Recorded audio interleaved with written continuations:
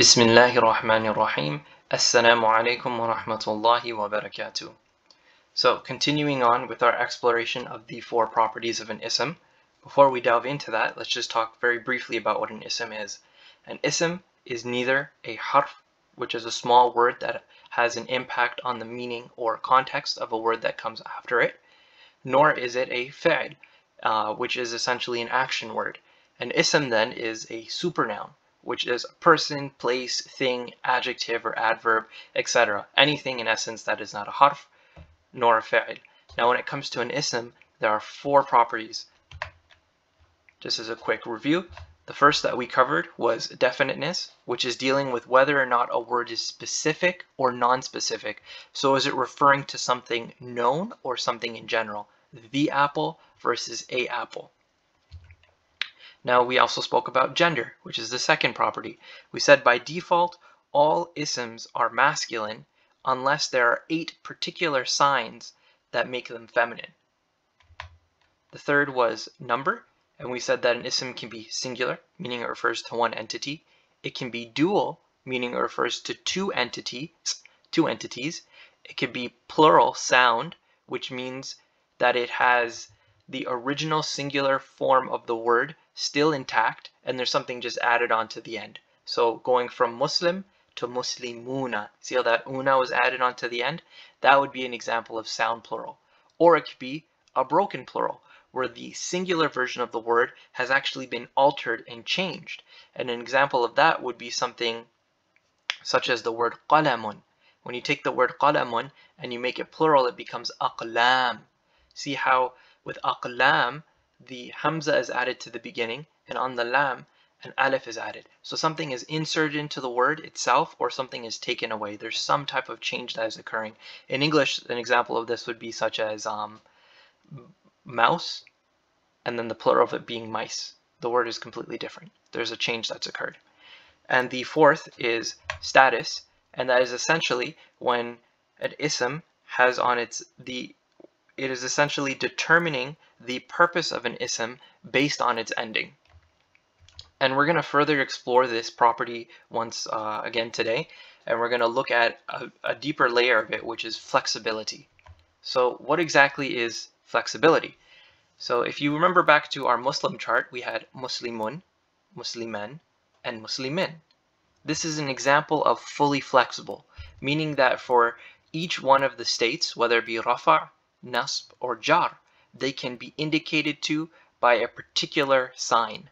So for rafa', it's indicated by dhamma, for nasb, it's indicated by fatha, and by jar, it's indicated by kasra. It's able to be fully represented by its particular diacritical mark that is associated to it. That is fully flexible. So what is non-flexible then? So non-flexible is the opposite of fully flexible, meaning that for every single state, it's going to look the exact same. It's not going to bend to take its appropriate diacritical mark.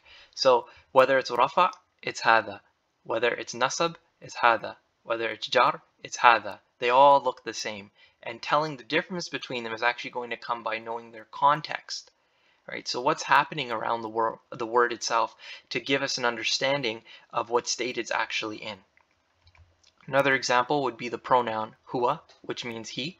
So in rafa, it's huwa. In nasab, it's huwa. And in jar, it's huwa.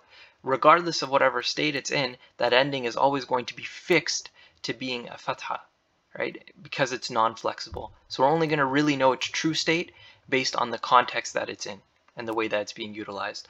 So there are 4 types of words that are non-flexible, and we'll study these in detail as they come along. So the tricky one is partially flexible. So there are 3 types of flexibilities. There's fully flexible, meaning it will take dhamma, dhamma, fatha, and kasra to show its respective states. Then there's non-flexible, where it's always going to look the same throughout every single state. Then there's partially flexible. So what does partially flexible mean?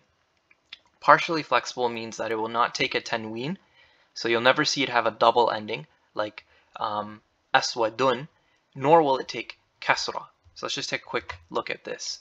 So as we said previously, partially flexible words will never have a double ending or tanween. So the word aswadun cannot have a double ending.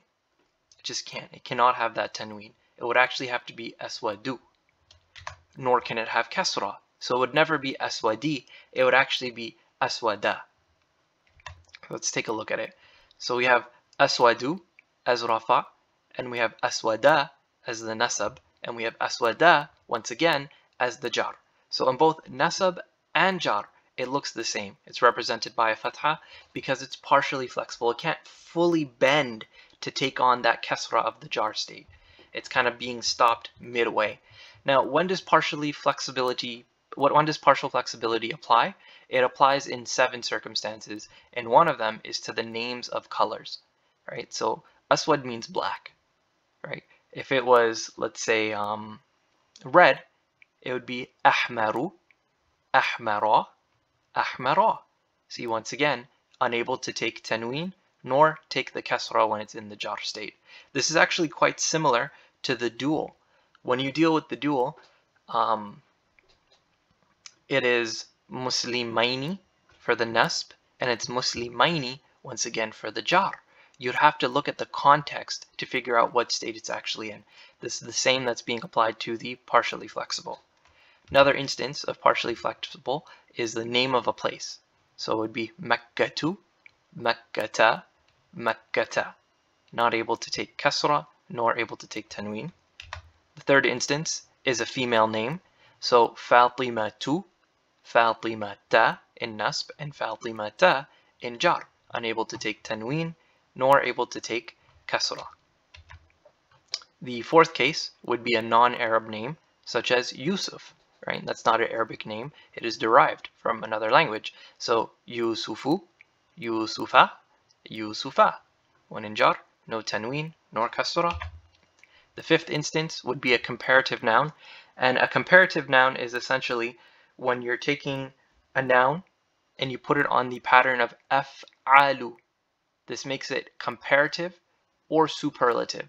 So when you take the word kabara, which means to be big, and you put it on the pattern of akbaru, it means either greater than, so it's being compared to something, or greatest, right? So it means greater or greatest. So akbaru, akbara, akbara. The sixth is broken plurals with alifs in the middle. And the example that we gave is, let's say you take masjid, which is singular. When you make it plural, it takes an alif in the middle, this purple indication right here. So it becomes masajidu, masajida, masajida. It will never be masajidi. The final instance of partially flexible are body defects. So we have a'raju, a'raja, a'raja. And that's something that you'd have to just know through the meaning of the word itself. So just a quick summary of the partially flexible words. We have 4 of them that deal with names. So names of places, female names, names of colors, and non-Arab names. Then we have ones that deal with the actual forms of the word.